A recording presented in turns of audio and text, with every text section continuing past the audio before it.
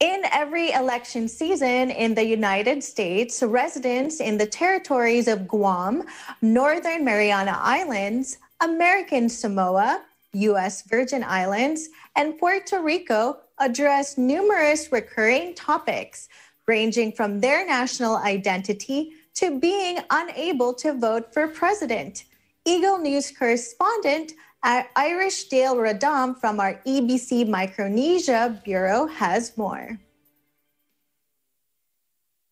Believes that the status quo is okay as far as our relationship with the United States and being a territory. The president is the symbol of democracy and a free nation. And people do not realize Guam is a part of that.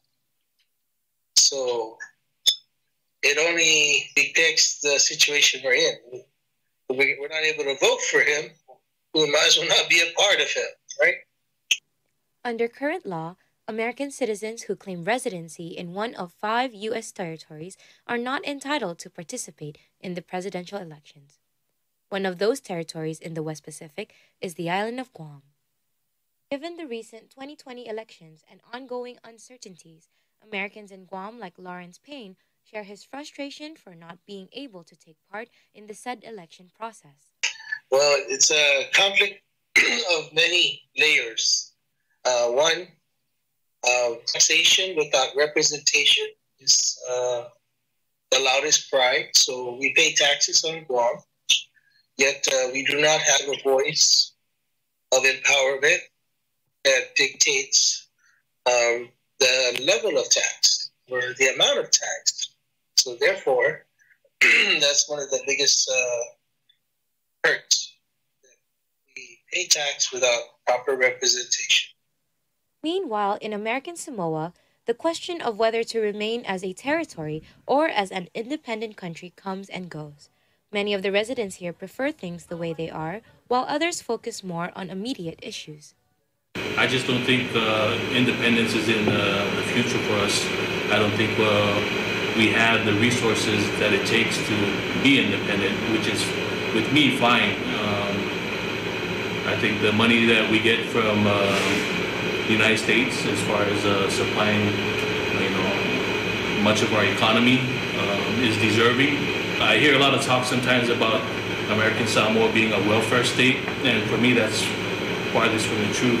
I think it's just a matter of the relationship that the United States chose with us, and it makes them responsible, probably make things work towards a better future. I think immigration would be at the top of the list. I mean, there's a lot of things that we can address, but I think immigration is a big problem, particularly when it comes to our economy. And when I say that, I mean that there's a lot of money that's leaving our economy, leaving the island, because of the people we have here as far as immigration. I know it's a necessity, but if you look at the groups here, like for example, the Filipino community, if you ask them how much of their paycheck stays here and how much of their paycheck leaves the island, I'm pretty sure it's going to be a surprising number that's probably not going to benefit the people of American Samoa. And that goes for the Chinese, who's probably the worst offenders. I think I wouldn't be surprised if over 90% of their money leaves off island and isn't in the economy here locally.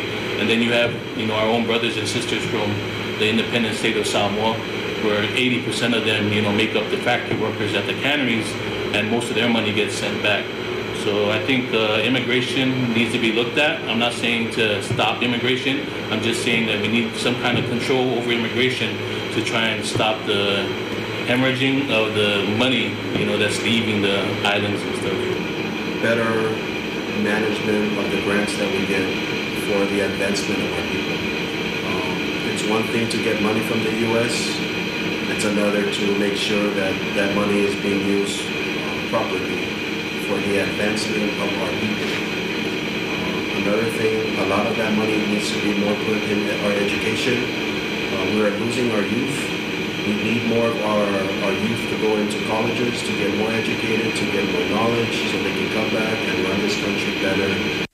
At present, more than 3.5 million U.S. citizens reside in America's territories in the Caribbean or the Pacific. If ranked among the 50 U.S. states based on population, overseas Americans would be larger than 22 other states in the Union. Reporting from the island of Guam, I am Irishdale Radam, EBC News. We live in interesting times.